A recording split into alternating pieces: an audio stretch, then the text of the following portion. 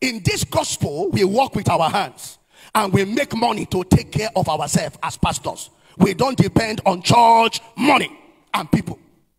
So that we can look at your face and tell you anything. If you don't like, that is the door. Get out. Period. Glory. Good afternoon, good morning, or good evening, wherever you are watching us from. This is New Creation in Christ Reality, where we bring you things that enlighten your spirit, things that edify you, and things that put you on the right track to know who you are and what Christ has done in you. You know, most people think that as a discipler or as a follower of Dr. Ebed Amina, that we are not learning anything from him, but rather we are learning how to be criticizing people. And I have made it clearly to people that we are not criticizing people, but rather we are putting the record straight. And people thought that Dr. Ebed Amina is not raising any pastor that will be able to teach what he is teaching tomorrow. That is what most people think or thought or have in their mind. But I would just want to come to clear their doubt. There are many of them that is following him. And we are doing our work underground. We are doing the underground, which is the primary assignment. Dr. Ebed Amina is not raising pastors that will come tomorrow and be competing on how they will be bigger than each other. No, our priority, our main purpose in ministry is souls, is raising souls. And that is what we are doing. That is what we are doing. Dr. Ebed Amina is not raising disciples that will come tomorrow, that they will be competing who has the biggest congregation or who has the biggest or who ride the biggest car. No, our main purpose and our main assignment on this earth is to raise men. Is to raise men to know how to pastor themselves and others. And that is the principle that we are going with. So I want you to watch this video. Please, as you watch this video, please also like, share for others to be blessed. Thank you. And also subscribe to our YouTube channel at New Creation in Christ Reality. We are here to serve you and to bless your mind. Remain blessed. Thank you. For Ebed Amina. Yeah, very soon you will get back to preaching what they are preaching, because in this gospel we work with our hands and we make money to take care of ourselves as pastors. We don't depend on church money and people. So that we can look at your face and tell you anything. If you don't like, that is the door. Get out. Period. But for you, ministry is you collect from people. You do prophecy. You can't preach this message. Let me tell you now before we start. Let me introduce myself. I'm Dr. Gabriel.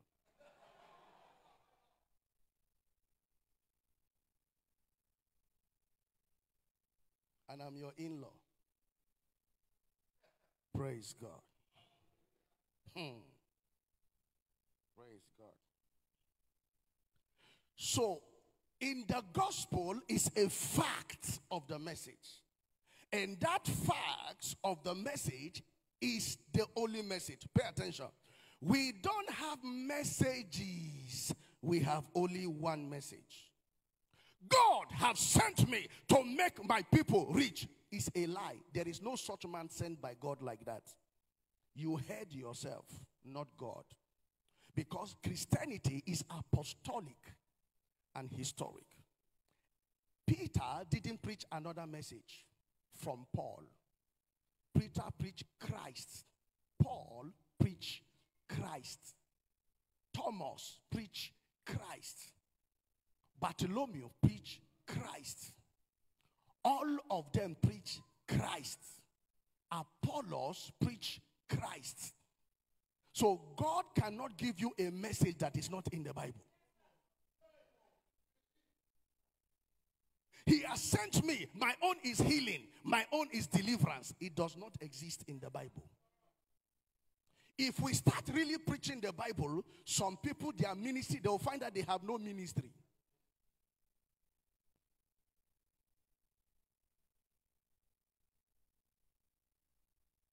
Peter, your own is holiness and salvation. Paul, your own is the mystery of the new creation. Thomas, because you doubt too much, your own is, you have to come up, divine wisdom. Philip, you are slow-minded. Let's give you potentials. No, not portals yet. Then you look for the one that is spiritual. People like James and John, the sons of thunders. Your own is portals and dimension and realms. Can't you see how confused over years the body of Christ has become? Somebody said that church is like a market where some are selling spare parts. Some, God forbid. What a shame. That's why people are tired of Christianity. They want to join traditional religion. The Gen Zs will not listen to you. You deceive their parents. You can't deceive Gen Z.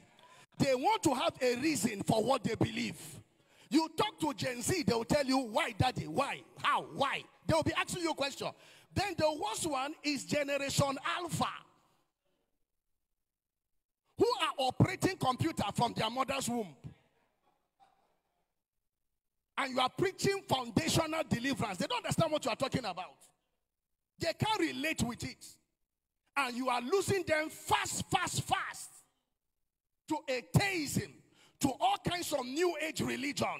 And you are there claiming you are bishop and you are the DGO. You have lost them already.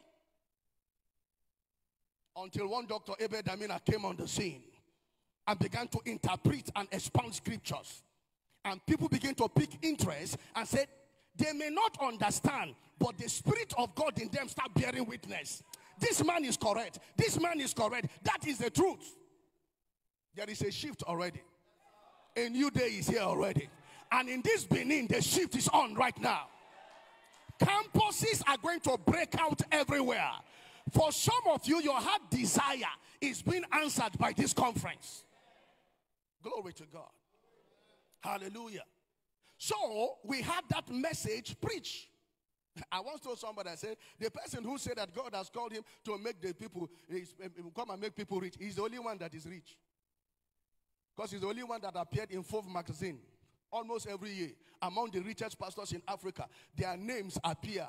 And no one of their church member name has appeared. Only their name is appearing.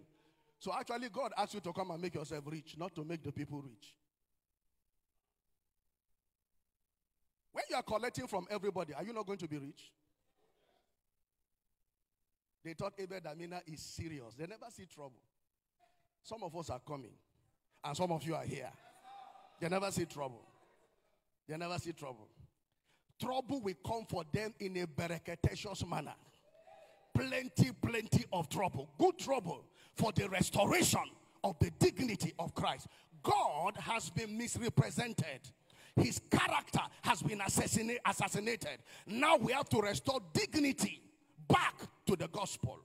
And the new day is here. Praise God. But you will find out in the closing teaching I made yesterday that when a man is saved, that man already is saved by the Spirit of God. The Spirit of God is the agency for salvation. It's the spirit of regeneration. And from the day he comes in, he stays in. And when he comes in with all the gifts of the Spirit. Word of wisdom, word of knowledge, discernment of spirit, tongues, interpretation, prophecy, miracles, healing, supernatural faith. It comes with all of it inside the believer. So when you minister the gospel to somebody and the person gets born again, receives the life of Christ, because a sinner cannot give his life to Christ, because what he has is not life. What is has is spiritual death. You can't offer death and call it life. That's why I say, but I am come that you might have. What you have before is not the life. It's my coming that brings you life. So what you have had before I came is not life. So it's spiritual death. But receiving me is life coming into you. It's called eternal life. All right? So that's why you can't say, I gave my life. Which life did you have to give? You had no life. Rather, I receive the life of Christ. I receive Christ. Then I came alive. Glory to God. Glory to God. So inside him is the ability to speak with tongues.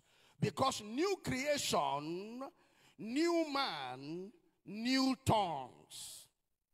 So when I'm ministering to you the gift of the baptism of the Holy Ghost, I am to point you to what you already have. Nothing is coming from heaven. It's already in you because the Spirit of God moved into you in the person of the Holy Ghost. And as the Holy Ghost was coming in, it came with all the gifts of the Spirit. Self-contained, follow, come. And as he moved into you, he's a resident on your inside, awaiting when someone will pastor and teach you on how to take off and take from and speak forth as utterance. That is your launching into explosive, practical ministry. And it is called the anointing upon, or the Spirit upon. The Spirit within got you born again, Holy Ghost, and sat inside you, waiting for your baptism of the Spirit upon. So that one is for utterance, ministry, power, demonstration, doing the work of the ministry. That is the one Jesus asked his disciples to wait until they wear something. So under the baptism of the Holy Ghost, we are told in Acts, you are to wear something. And do has the language, it implies a wearing of something. That means you wore, the Spirit within has enveloped you about so that you can do ministry. Pay attention. That's why you must not take speaking in tongues lightly.